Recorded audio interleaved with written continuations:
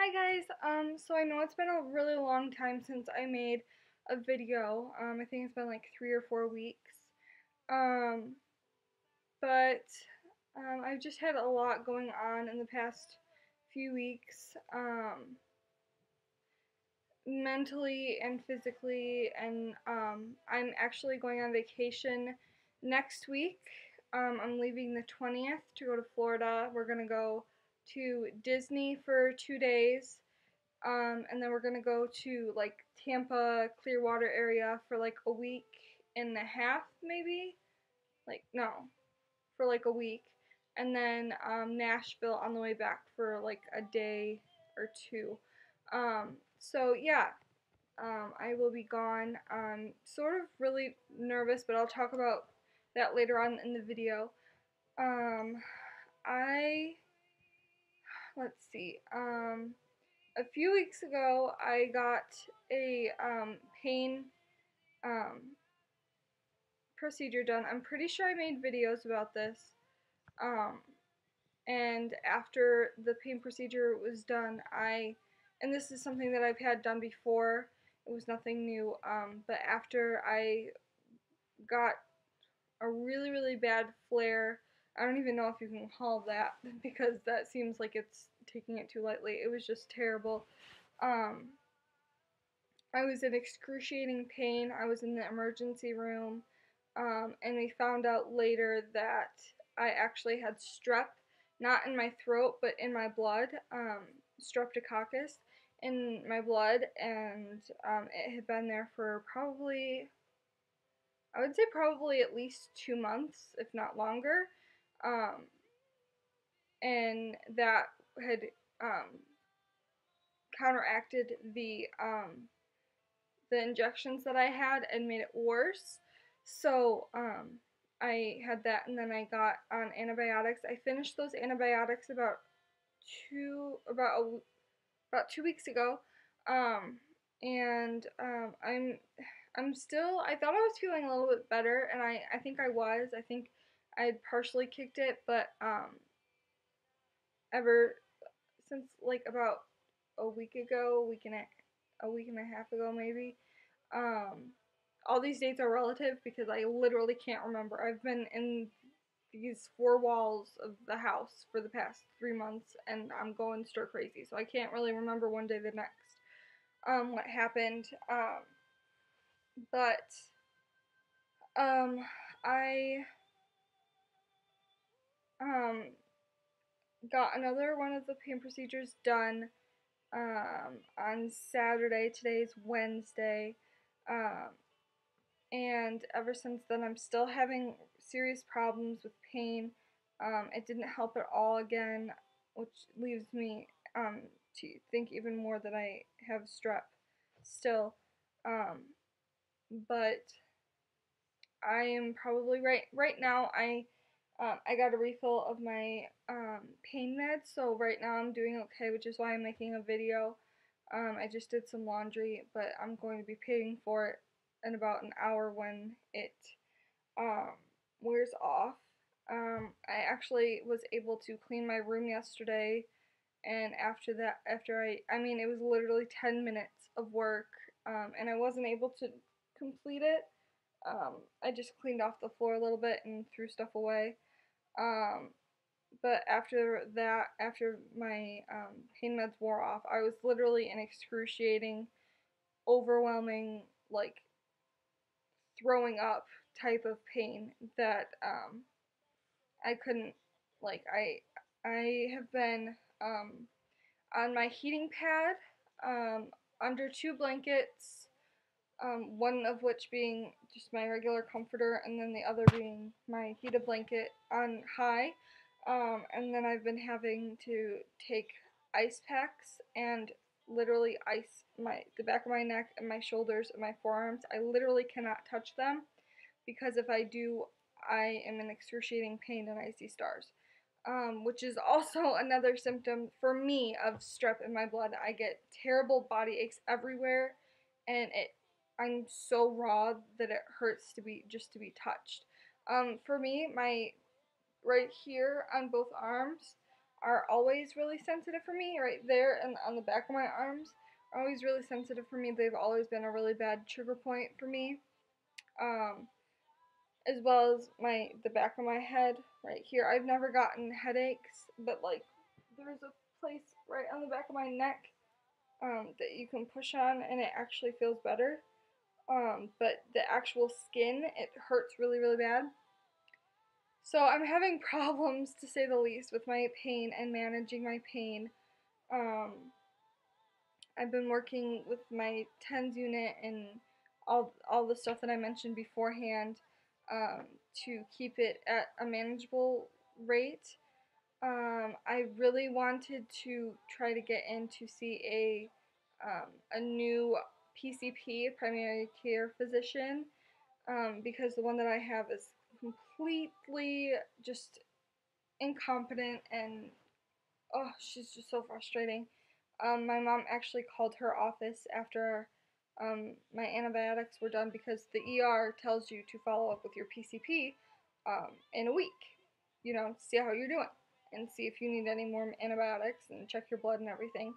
So she called and the nurse was like, "Yeah, no, she's not gonna. You don't need to bring her in." And my mom was like, actually, the ER physician told us to have her follow up with the doctor, and they were like, "Yeah, no, you don't need to. You need to follow up with your pain doctor because that was the last doctor you saw." Um, no, definitely not. The strep has absolutely nothing to do with my fibromyalgia doctor. It has to do with primary care, you know, cold, flu, strep, ear infection, all that stuff. Not to do with pain doctor. So we are in the process of looking for a new pain doctor, but I don't think that's going to happen before Florida, which is incredibly scary for me um, because I don't want to be miserable the entire time. Also on that subject of being miserable, I have some very exciting news, but I'm not exactly sure if it's exciting or not because I don't know. It's just very frustrating for me because when I went in for the pain procedure on Saturday, I thought it would probably be a good idea since we're leaving for Florida to possibly get a script for a permanent wheelchair, and it's if you don't have chronic pain or anything like that, and you see a 21-year-old girl asking for a wheelchair, you're gonna think that something fishy is going on. Honestly, I've been wanting to get a wheelchair for a while, not because I enjoy sitting in wheelchairs and having people push me and all that stuff. It's not true at all. Sorry if you can hear the dogs barking. Um, the fact is that I am so limited on where I can go and what I can do with friends and family because I don't know if my joints are going to be dislocating. I don't know if, you know, maybe the previous night my hips dislocated and putting them back in, um, I pinched a nerve and I can't really feel my legs as well. I don't know if my blood pressure is going to be low, so I can't really stand up for a long period of time without feeling like I'm going to pass out, or my blood pools in my feet, and so that also contributes to my feeling of passing out. Just so many different ailments that I have put together makes it very hard to know from day to day if I'm going to be able to do this or that. So having a wheelchair to own and be able to say, okay, yeah, you know what, I'm having a crappy day. I had made this previous commitment, and you know what, now I don't have to cancel because even though I'm not feeling that great, I can go in my wheelchair and be able to, you know, experience what I wanted to experience with my friends or family. So a I called my insurance company to ask them if there was any places that they recommended me get it from. I went online and I researched and I decided that previously I had wanted the Drive Blue Streak. It's a very inexpensive wheelchair. It's about $125 on like Amazon or ActiveForever.com. And um, but after I got the script, I realized that since it's going to be paid for by insurance, I'm actually going to get one that fits me and fits my needs. And I decided upon the Invicare 9000 XT, which is a customizable wheelchair. It has a adjustable back height, so if I feel like I need to like sit back or a little or something like that, it's adjustable so I can actually lean back.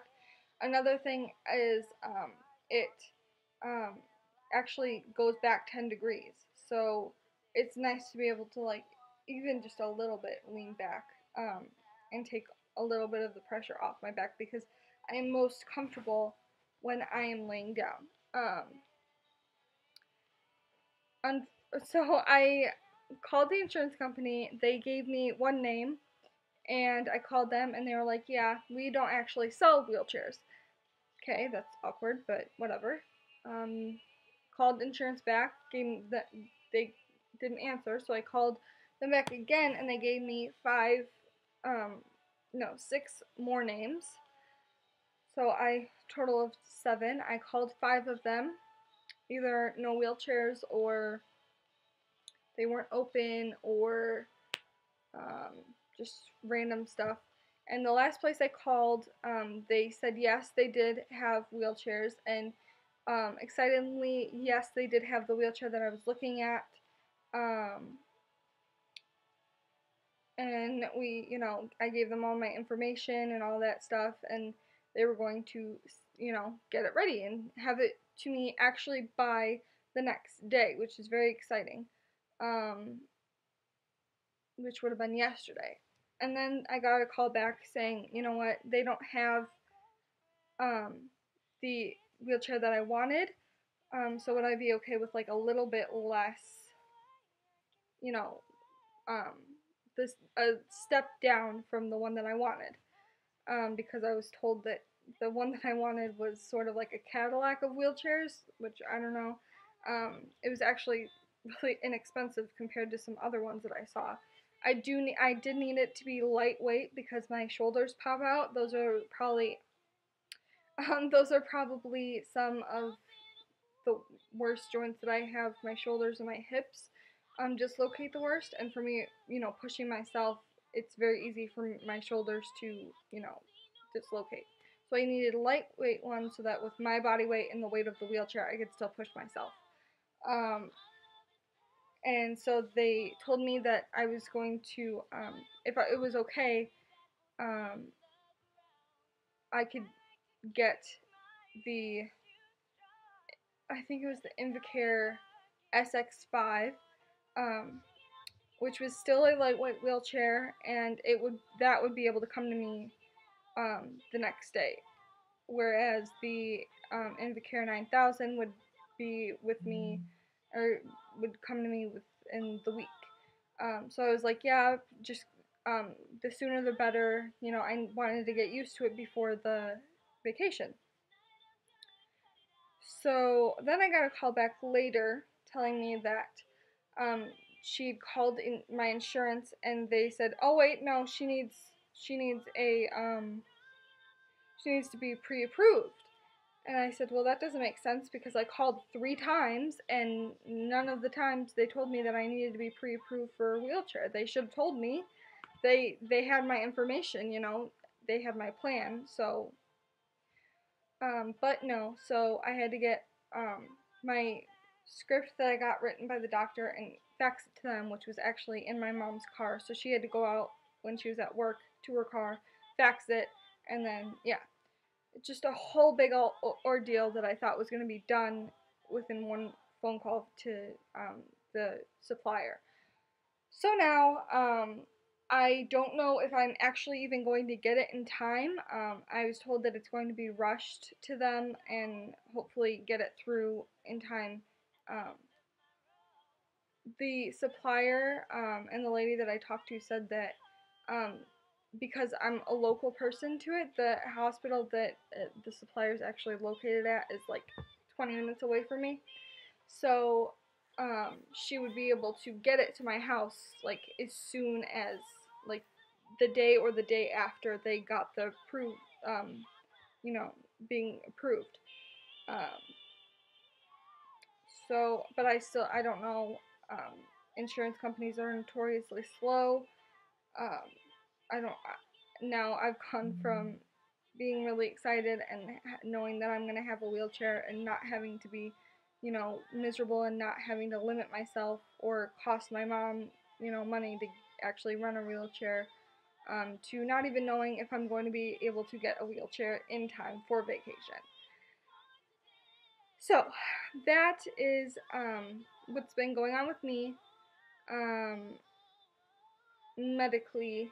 Sorry, this video is going to be pretty long. If you are just interested in the medical part, you can stop watching now pretty much. Um, for me mentally, I had a really hard time last night. I was on Tumblr until about 3 o'clock. I've had a really hard time sleeping lately because of the pain, but I've been on Tumblr usually at night or watching YouTube videos or something like that. But I realized that I um, I've been having a really good time with my therapist. We've really meshed. She's helping me when I leave the appointments. Like for the entire rest of the day, I feel good and almost confident about myself, and good about where everything's going. But then the next day, I'm back to my eating disorder behaviors and depression and self-harm, triggers and everything like that. So I've been trying. I'm not gonna cry. I've been trying to um, recover by myself, and I've been trying to do that for a while. And I don't think I really admitted to myself that that's what I was trying to do.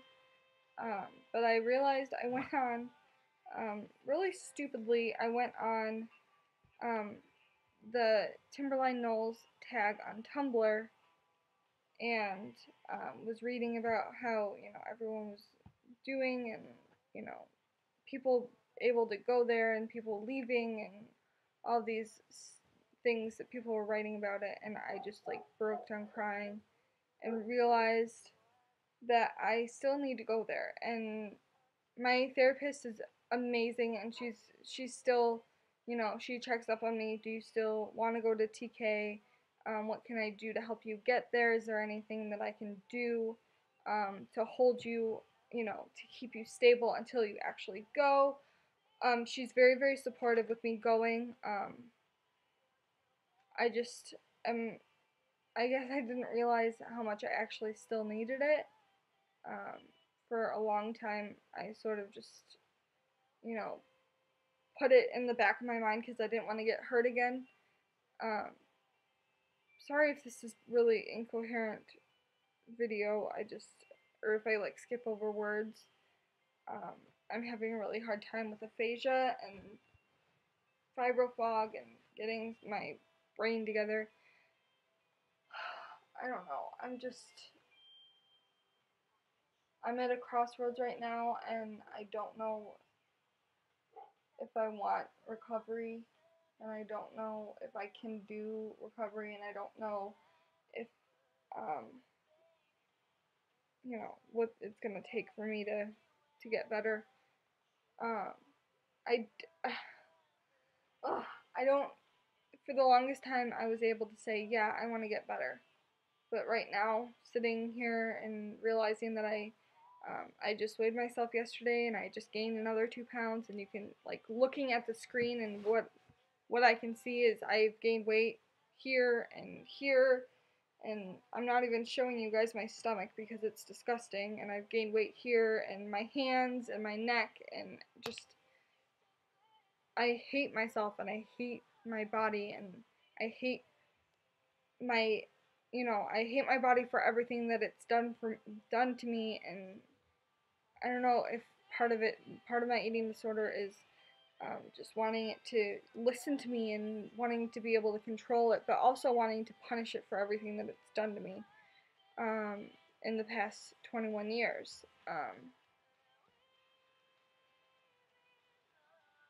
if you ask my parents right now, or anyone, or my siblings, or anyone that's, you know, around me when I eat, they would think that I'm actually doing well and, you know, I'm eating.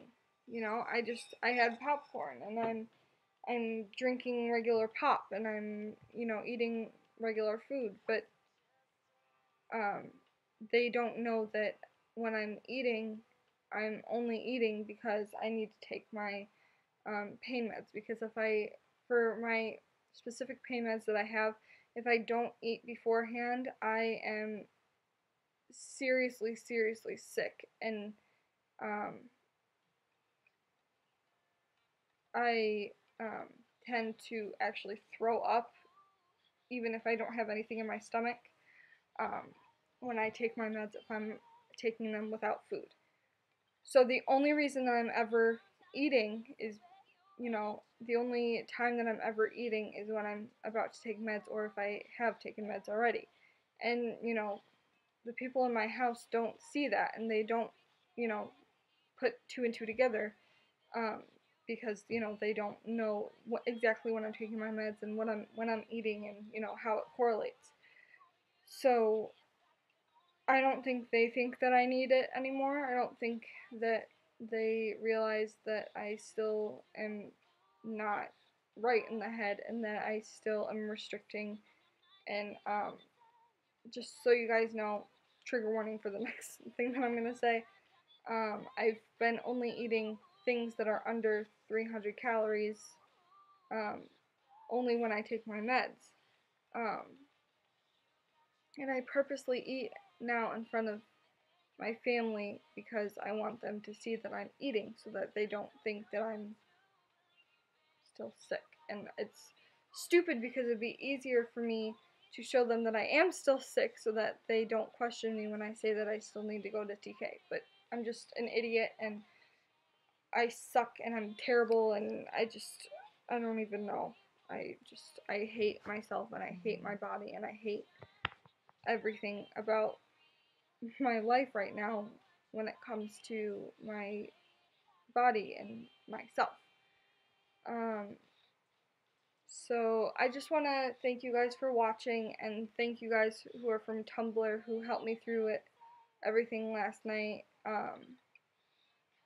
And thank you for your advice and everything. I really, really appreciate it. Um, so yeah, if you guys want to message me or anything like that, you can do so on on YouTube or on Tumblr or on Twitter. I have all three of those. Um, and I will put the links to those down in the description box.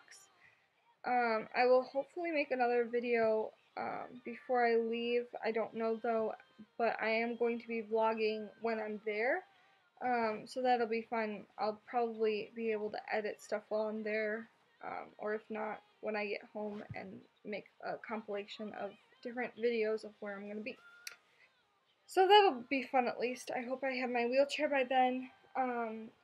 Like I said, if you guys want daily updates on how I'm doing and what I'm dealing with during the day, I would suggest following my Tumblr because I'm on there pretty much 24/7.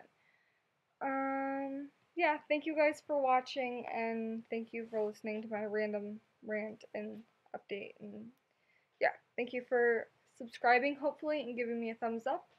And I will talk to you guys later. Thanks. Bye.